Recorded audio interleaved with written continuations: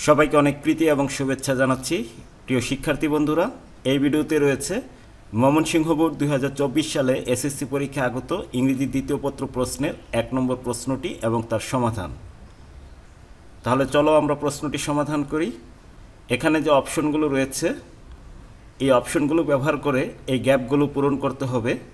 অনেক সময় দেখা যায় এখানে 10টি অপশন থাকে না, সেক্ষেত্রে একই অপশন একাধিকবার ব্যবহার করতে হবে। ক্ষেত্রবিশেষে ওয়ার্ডগুলোর ধরন বা ফর্ম চেঞ্জ করতে হবে। A man can not remember everything that happened in his childhood. একজন মানুষ সব কিছু মনে করতে পারে না যেটা তার শৈশবকালে ঘটে থাকে। But certain events R vivid, কিন্তু নির্দিষ্ট কিছু ঘটনা রয়েছে যেগুলো সুস্পষ্ট ইন হিজ সাবকনসিয়াস মাইন্ড, তার অবচেতন মনে। দে sometimes পিপ through his minds I, তারা মাঝে মাঝে উকি দেয় তার মনের চোখ দিয়ে। থ্রো মানে হলো মধ্য দিয়ে। ভেরি সিম্পল অ্যান্ড ট্রিফলিং থিংস, খুবই সাধারণ এবং তুচ্ছ বিষয়গুলো are the centre of attraction, আকর্ষণের কেন্দ্রবিন্দু টু এ চাইল্ড, একটি শিশুর কাছে।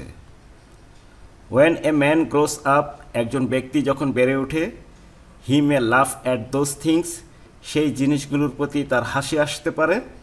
ফর এক্সাম্পল, উদাহরণস্বরূপ, at the age of 6 or 7, 6 বা 7 বছর বয়সে, when children's teeth start to fall, শিশুদের দাঁত যখন পড়তে শুরু করে, they start looking for a rat hole, তারা একটি ইঁদুরের গর্ত খুঁজতে শুরু করে।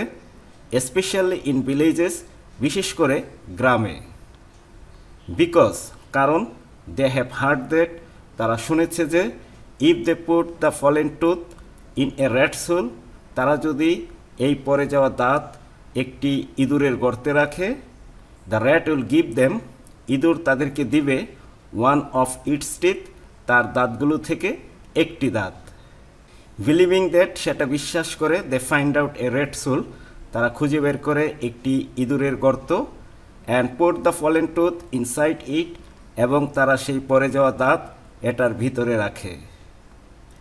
দিস ইনসিডেন্ট মেক্স দেম লাফ, এই ঘটনা তাদেরকে হাসায়। ওয়েন দে গ্রো আপ, যখন তারা বড় হয়।